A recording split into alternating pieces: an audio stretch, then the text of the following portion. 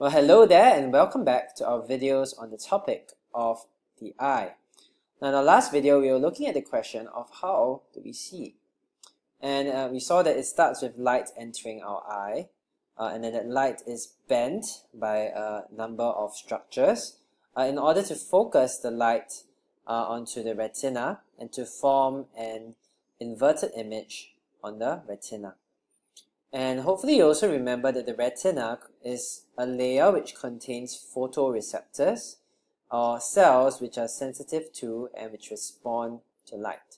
So in this video, we'll be taking a closer look at the structures in the retina and what happens there so that we are able to detect and to see that object which is outside of us.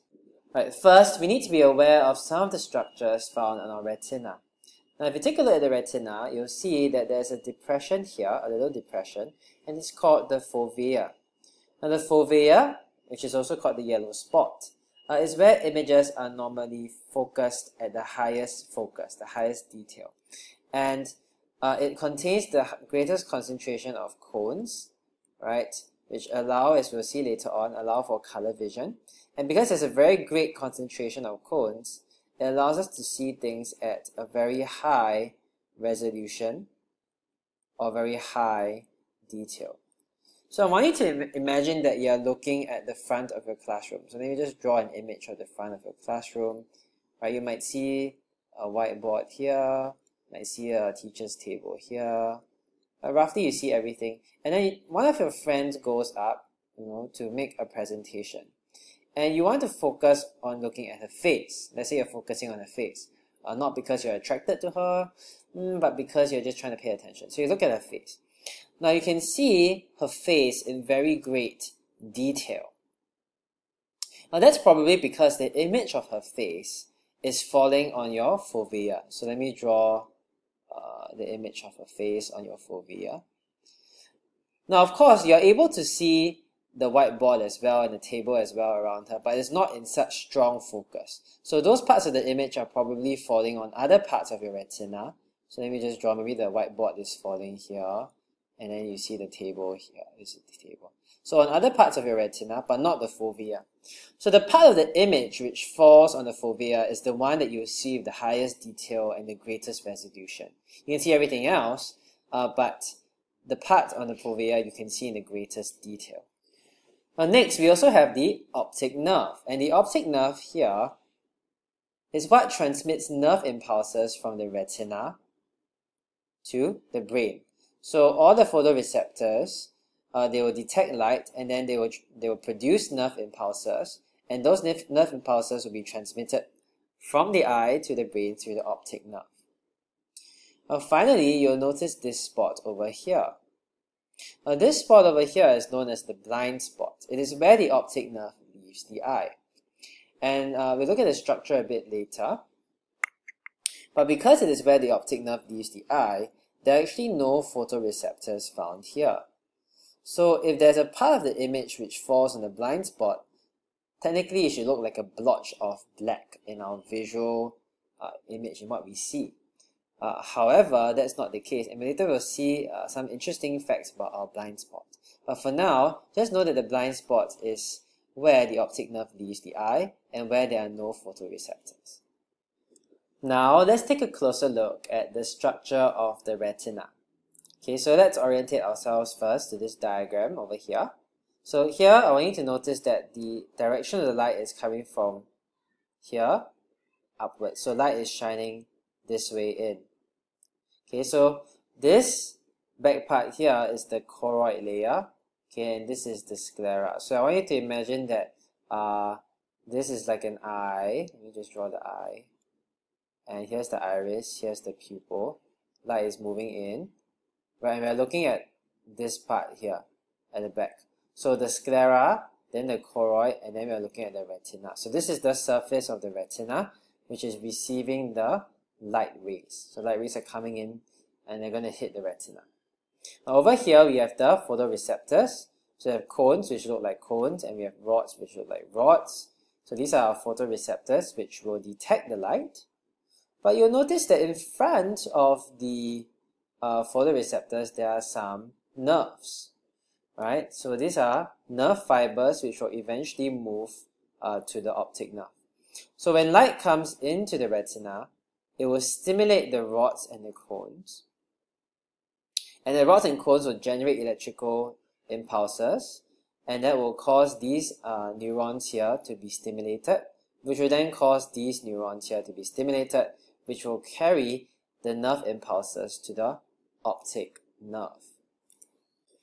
Alright, so now let's take a closer look at our rods and our cones and see what they do. So cones are photoreceptors that allow for color vision, and they work best in bright light. We have three types of cones. They are sensitive to different wavelengths of light and hence different pigments. We have red, green, and blue cones. So this allows us to see the different kinds of colors. You might be wondering, how is it possible that we see so many different colors with just three types of cones? I'll leave you to think of that. It's something to do with the RGB of your TV. You can mix colors together to get other colors. So you can imagine that depending on how strongly each kind of cone is stimulated, we can get different combinations of stimulation which allows us to perceive different kinds of colors. So for example, if red and blue were both stimulated, then we would see something like a purple magenta color. And next we look at rods. So here is a rod.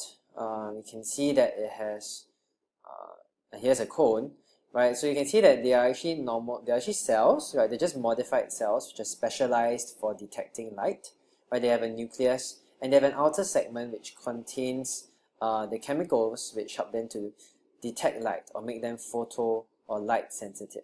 So in a cone cell, right, we saw that we had the different pigments. In our rod cell, it also has some pigments that help to detect light. So rods are photoreceptors that allow for non-color vision or black and white vision, and they allow us to see even in dim light. So they are a lot more sensitive than cones. So dim light, a small amount of light will be able to stimulate the rod, but it will not be able to stimulate the cone. So in very dim environments, it is our rods that are stimulated and that help us to see in the dark, in a dim light. Right, and rods contain a pigment, only one kind of pigment, right, called visual purple. And visual purple is what allows us to see in the dark. Okay, the scientific name for it is rhodopsin. You can go look this up if you like. Okay, time for you to do a bit of work by yourself. Go and open up your textbook. You can read this page on 275. What vitamin is important for producing visual purple, which is found in our rods? And also, have you ever tried walking into a dark room after being in the sun for very long? You realize that you need some time to adjust, right, your eyes before you can see in a dark place. So why is that? Right, it has something to do with visual purple.